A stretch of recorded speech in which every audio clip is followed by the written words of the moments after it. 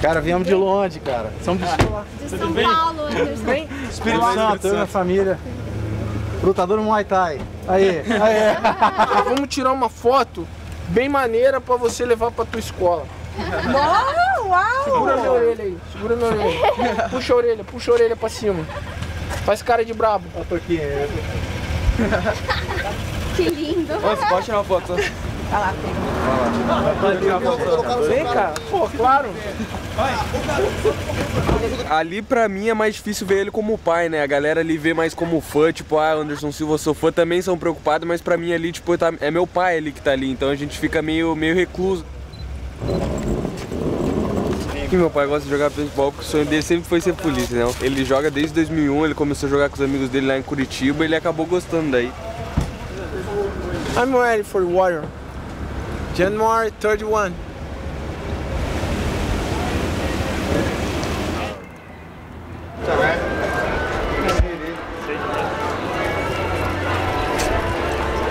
Come on, Commander! Yeah! If Anderson's in town, we try to play at least once a week. He loves to play. He's all into it. Look at all the stuff that we have, all this tactical. He likes this army style. You'll see his guns, they're all like high-end, high-tech. This is how he relaxes. Let's go! Let's go, guys! Let's go! Cara, na verdade não é um ritual, né? Eu jogo sempre, é um esporte que eu gosto. Se eles entrarem na casa do meio, não tem como a gente pegar. Então a gente tem que pegar isso aqui, ó, pra gente fechar eles assim, ó, fazer uma ferradura. E eles ficam todos no meio, entendeu? Dandan, ferradura o tempo todo. Go.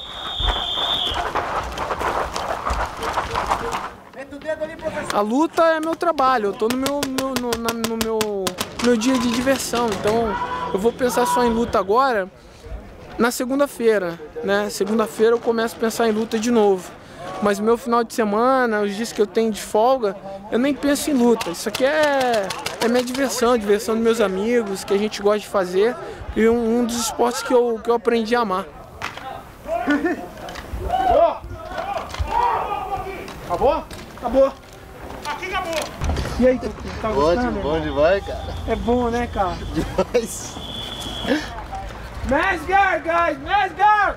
To play with my dad is just awesome, you know. My dad, you know, he travels a lot, and just to get to spend this little time with him is really good. I get nervous every single time he's fighting. Doesn't matter if he's winning or losing. It doesn't matter the result. He's always going to be the champion in my eyes, and I'm sure for a bunch of other people out there too.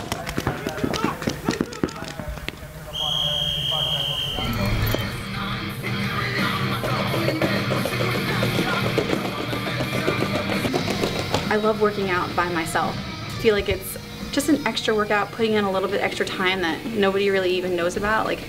And I can really focus on exactly what I want to do. Like typically if you're going through a class or if a coach is putting you through practice, you're doing the things that they need you to work on, you know, building the skills that they want. And so I feel like I can come in and work on just, you know, repetitions on exactly what I want to do. You know, it's like free time for me. My favorite training sessions have come from those. Well, my next step is to go pick up my daughter. Then she's going to help me pack my clothes, which should be interesting, what she decides that I'm going to take with me. What do you think I should take to my fight? Workout gear. Yeah, we'll take some workout gear. And Bella. The dog? Bellamy. Bella. She knows, like, she's counting down the days that I compete, you know, and she really wants to go to Vegas. I'm waiting before I take my 5-year-old to Vegas. But I want to go right now. But you're in school, silly girl. You can't miss school. Yes, I can. It's hard, like, fight week, because, you know, like, you have things that you have to take care of. It's hard having a young kid. Maybe if I go there in the summertime, you can come with me when you're not in school. More often. More often? You can't just be flying to Vegas every time you want to go there.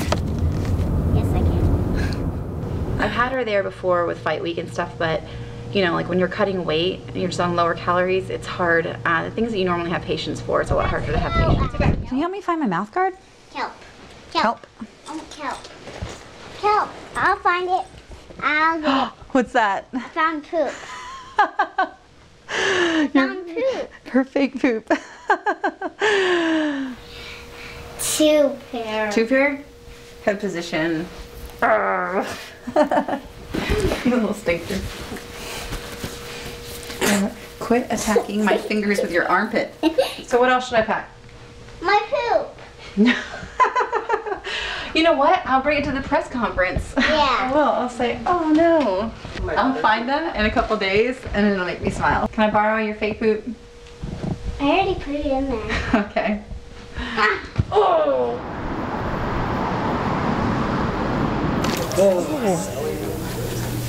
Fruit and food. This has to make some fighters really pissed off. This is the benefit of staying ready so you don't have to get ready. Stay on weight so I don't have to lose weight. Then I can eat through my whole camp. It's much better. Hello, how are you? I'm good. How you feeling? Feeling good? Yeah. How about you? Lighter. Really? That's good. I get on working out. I usually weigh at Thursday. Oh, really? Yeah, night. That's awesome. Hello, how's it going? How are you? Good to see you. Did you just get in? Yeah. Then we can come straight here. Every time. That's awesome. I get on like an international flight, so I'm pretty excited. Yeah, awesome. Exciting. Bye. See ya. See if Tyron Woodley's on this game. Tyron or Tyron? Tyron. Tyron. It is Tyron. Yeah. Conor McGregor. Silva's like They don't think like me. They don't move like me. I have no idea. Get up. Come on, Conor, get up. Joe, here's the finish on our fight replay. Let's take another look at that kick that ended this fight. There's a lot of logistics that go into getting a camp moved from Stockton to Vegas, a lot of moving pieces, so there were some logistics issues that we were just running into today. They're in the air right now, excited to be here, and they should be landing shortly. This is your final boarding call for flight 1181, Sara to Las Vegas. Nick Diaz, please board here at gate B20, please. And once again, Nick Diaz, please board this time here at gate B20.